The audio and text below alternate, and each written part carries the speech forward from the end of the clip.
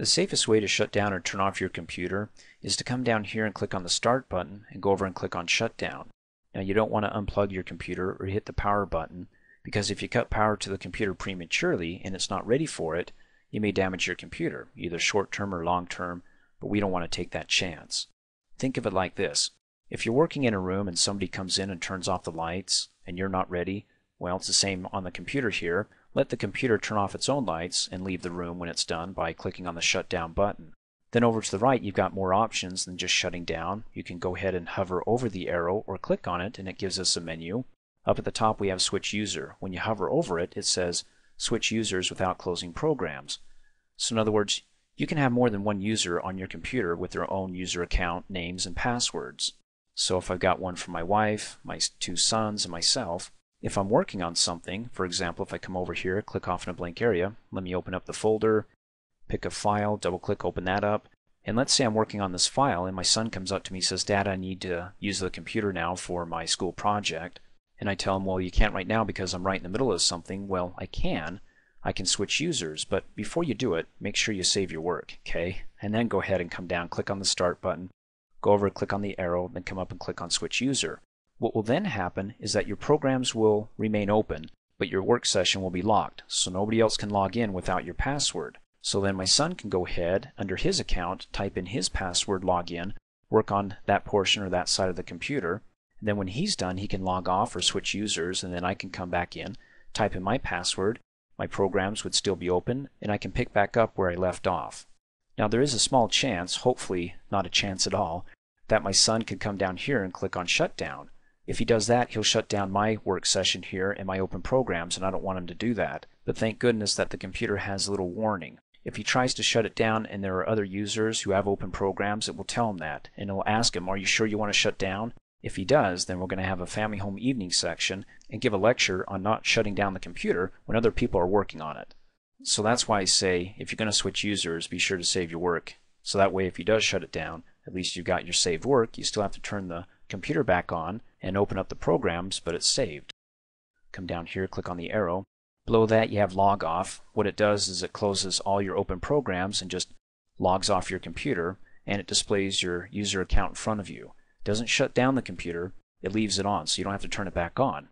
All you have to do is go ahead and type in your password and you can log back in. Below that you have lock.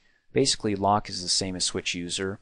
It locks the computer, so the only way you can get back into your work session is to type in your password. In other words, you can leave your programs open and you can switch user or lock it and it'll still leave them open. The only difference between the two is that when you click on switch user, not only will it lock your session, but it'll list all the other users on your computer so they can go ahead and pick their name and type in their password. Where lock doesn't list their names. It does have a button below my username that they can click on. It's called Switch Users, and then it'll pull up their names, but it doesn't initially when you click on lock, where Switch User does. That's the only difference between the two. And then you have Restart. It's used to refresh your system's memory, or when you're installing or uninstalling a program. For example, if you open up a bunch of programs and then you close out of those and open up other new ones, and then your computer seems kind of sluggish, it's slowing down, it's locking up or freezing up from time to time, then you may want to clean out your computer's memory. And to do that is just to shut down and restart your computer so it empties it out. You restart your computer and then you can go ahead and work on your programs and have it run a little bit more efficiently. As far as installing or uninstalling programs, typically you'll get a prompt that says, "Hey, we just need to finish installing the program, go ahead and restart your computer." If it doesn't, you may want to go ahead and come over here and restart it anyways. It's up to you. Some programs don't require that you restart your computer. And then below that you have sleep. It'll put your computer into a power saving mode and it will save all your open programs into its memory. And it will turn off your peripheral devices to try to save power, like your monitor. Now to wake your computer back up from its long winter's nap, you can either hit any key on the keyboard or move your mouse. Now you want to give it some time for it to wake up. I mean, it's not like you, when the alarm clock goes off, you jump right out of bed. It needs time to turn everything on, so give it maybe 10 to 15 or 20 or 30 seconds, okay? I'm going to go ahead and click off in a blank area. Now if you're working on one of your programs here and it freezes up on you, or it says up here, not responding up in the title bar, what I recommend is that you try to close out of that one program so you don't have to shut down and restart your computer, especially if you have other programs that are open, like my Microsoft Word, okay? So the first thing I would do is come up here and click on the X and try to close out of that program. If it freezes up and it doesn't allow me to close out of it, Then the next step is to bring up the Task Manager. The Task Manager will do two things. First, it'll show me what program is not responding, if there's more than one here. And then second of all, it will help me to actually end that program. Now there's three ways to go ahead and open up the Task Manager. You can either hold down the Control, Alt, and Delete key, and it will bring it up. Well, it'll bring up a new screen, and then on that screen, you want to click on the Start Task Manager button. Or you can do the other shortcut keys, Control, Shift, Escape, and it brings up the screen here, the Windows Task Manager. Let me go ahead and close out. Or you can come down here and find a blank area somewhere in your taskbar and give it a right click, and there it is. Go up and left click on Start Task Manager. Now down below on the Applications tab, it'll list all the open programs that you have on your desktop, and if one is not responding, like let's say it's my PowerPoint, it would say over here in the status column, not responding. So what I would do is I'd select it, come down here and click on End Task. When I click on it, hopefully it closes the program. If it doesn't, you may want to give it some time, I don't know, 20, 30 seconds.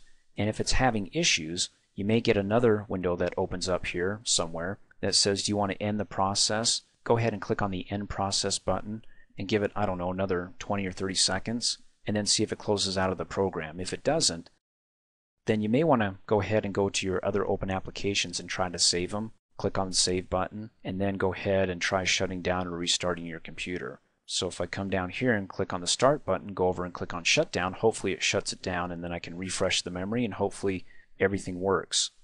Let me go ahead and click off in a blank area. But there may be times when you go ahead and you try to click on another window or click on the Start button, and it's just like a nightmare, a chain effect where everything's frozen.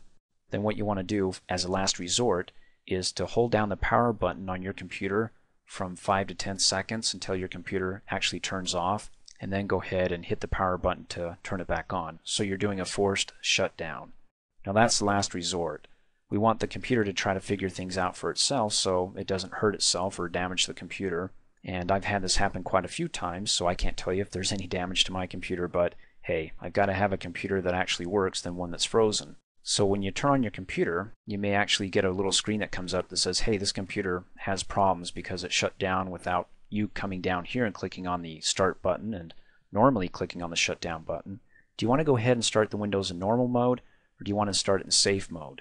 The reason why it's asking you that is because in safe mode, it turns off all the non-essential programs for external devices, things that aren't essential to get the computer to run, because maybe you installed a program and your Windows 7 does not like that program.